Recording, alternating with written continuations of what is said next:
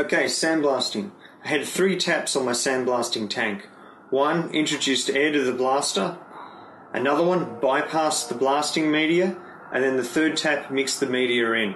To start with, I was constraining the tap that mixed the media into the air at the end, mainly because I got really badly ripped off on my media. I actually paid 3 times what it's worth, and I had no idea. And I was going to try and get as much work done as I could with 75 kilos of garnet.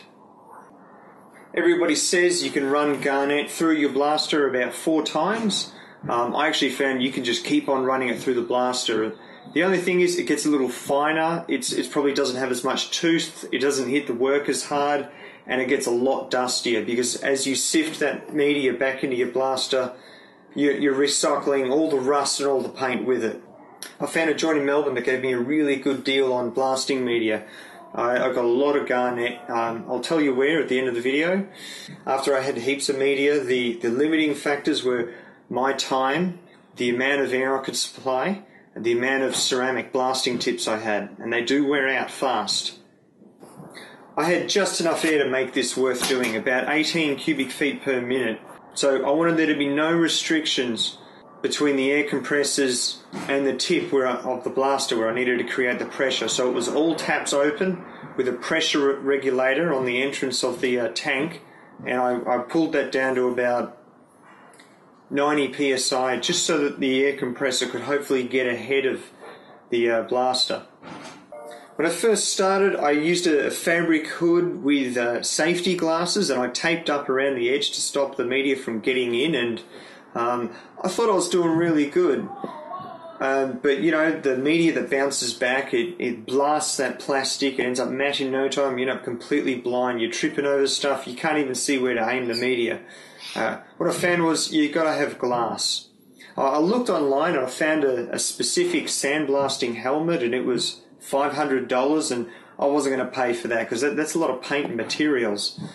So I made something out of a plastic grinding visor, and then I just took some window glass and taped it over the top to stop the media from matting off that plastic. With this face shield, I taped the Hessian bag from the blasting media on the back to stop it from filling in with media from the back, and I taped an old t-shirt down the front, and that was going to allow a bit of air to come through. It was big enough I could have hearing protection on underneath it and a dust mask as well. So I kept going blind when I was sandblasting. When I was recycling the media too many times, it got really dusty, you can't see anything. You need like a really strong hard light right on where you're working. I had a tungsten work light on a stand. It was very good, but for inside the cabin I had a lot of problems aiming it. When I was climbing in and out of the cabin, I was tripping over the stand, I was tripping over the cables. Remember, in good conditions you're still half blind with that stupid thing on your head. So I got rid of the stand and I just clamped the work light directly onto the car, and that was, if you could aim it, it was a lot better. I tried to get away with not sifting my media. Big mistake. Blocked every 2 seconds. The smallest flake of paint will completely block your blaster, even if it's much smaller than the tip. I thought my work was pretty clean, that's why I thought I'd get away with it. It was, I'd almost ground and wire wheeled the thing completely clean. It was just a few nooks and crannies I had to blast a bit of surface rust out of. But you know, one crumb of seam sealer, that's it, you're blocked, and it kills you. It's no trouble sifting the media. You can get a nice big funnel, which I got in the paint store. It sits on top of the blaster, and then I made a strainer out of this milk crate and some fly screen mesh, the steel kind of course, and I just shoveled it in. It was actually no trouble at all. I'd discourage blasting a shell to anyone who had 18 CFM or less. I think, you know, if you had 22 or 24, you're actually going to have a really sweet time with the right gear. Of course, more is better. You get as much air as you can, and then you need to tune the whole system to work well with the amount of air you have. You can tune in some efficiency.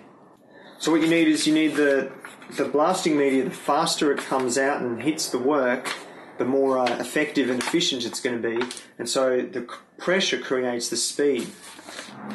Now, all air compressors will create a high pressure when you shop for one, and they quote the amount of pressure that they'll make, and then they also quote a flow rate. The flow rate's a lot more important. Now, when you're reading through the print on your air compressor for sale, it actually quotes you a flow rate without pressure. Your flow rate's actually going to be less when your tank is under pressure.